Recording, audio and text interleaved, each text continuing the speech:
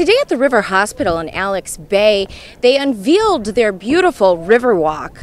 Well, today's important because it means that we've been able to show the community that has come together all these years to help us survive and thrive. We can show them something back, and that's what this Riverwalk does. Donations from community members made the Riverwalk possible. Well, the donations came through the River Hospital Foundation.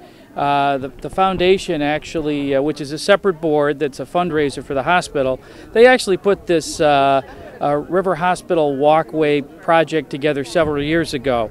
Well, the senator's here to help us enjoy this ceremony, and also to speak with us a little bit about River Hospital. And it is a critical access hospital, which is a special designation in New York.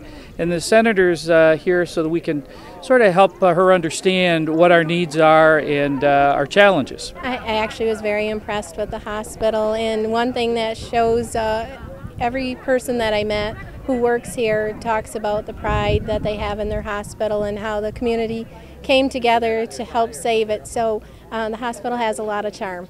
Community members were able to donate money to the River Hospital Foundation to receive plaques like this one inside the Riverwalk. The Riverwalk has been a long time coming. It's people purchase pavers that mean so much to them. I mean, it's in memory of a loved one, or an appreciation of the river, the hospital, an event in their life, or they purchase it for their friends. And so it's very important to us that we're able to provide this area. This has been Holly Boname at the River Hospital for MyABC50.com.